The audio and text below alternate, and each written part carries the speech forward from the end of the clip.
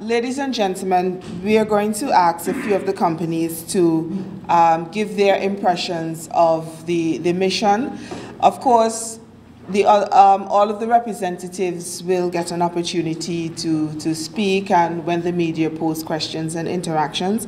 So in the order, I would ask the representative from Hendersons, the distillery, and Leewind Paints to give brief remarks on their impressions of the mission. I must say I was very pleased to be asked to go on this mission to accompany the government and the rest of the private sector on this trade mission to the FCORS. And we feel that it has been very beneficial to us as the only manufacturing company of galvanized in the OACS for the past 45 years.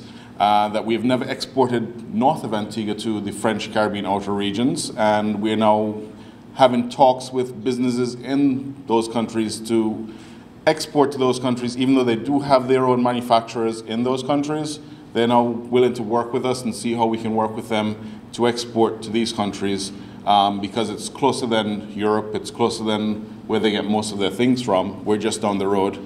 We have, as Mr. Telmack could probably tell you, we have shipments coming through going to Guadeloupe, and so therefore it has been very beneficial for us on the manufacturing side and an export side, and we are very thankful again to the government and Mr. Green for allowing us to go on this mission and to sign of the MOU. I represent the Antigua Distillery, and for us this trade mission is something that we have been looking forward to and planning for a while.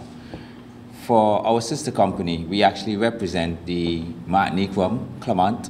So we have been in dialogue with companies in Martinique before in order to get our rums exported to the French islands. However, because of language barrier and difference in laws and, well, them not being full members of CARICOM and so on, it was really sort of difficult, to create that sort of synergy. But what this mission really accomplished for us was that we got a better working knowledge of the laws governing the whole alcohol and spirit industry in the French islands.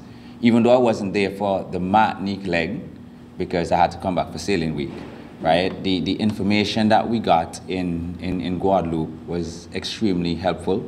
And for one company in particular that I had an extensive meeting with, they deal with packaging and so on, and they have expressed interest in actually coming here to Antigua and partnering with a new packaging for rums that is quite popular in the French islands.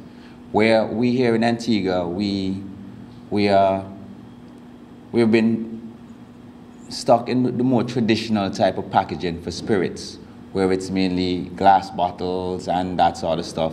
They have come up with a unique form of packaging, which entails boxes and like single serve packs and RTDs and so on. And that was extremely eye-opening for us. And seeing what we can take our locally products from and to, and actually get it into their market.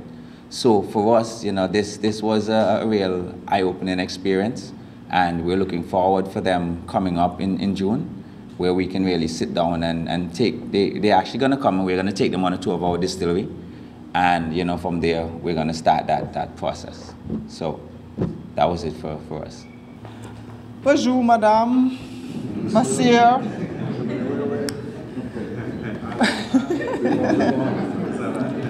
Comment ça va? Ça va bien? Oui. Okay, we were very happy to be part of this very important mission. I must commend Barbara and her team. It was a lot of hard work. For us at Leewind Paints, it was a new experience. It was like a new date, meeting someone for the first time. As we noticed in Guadeloupe, they have different standards, different taxes, different rules that we have to adhere to. So it was a first step for us. It was a tip, just wetting our toes, and we look forward to going back, maybe on another mission, or get in touch with the Chamber of Commerce and see what we can achieve. We did meet with some contractors and different companies, and they did like what they saw. So I guess it will take some time for everything to grow. And Barbara and your team, I want to thank you all again for a good journey, and we're looking forward to better ones. Thank you.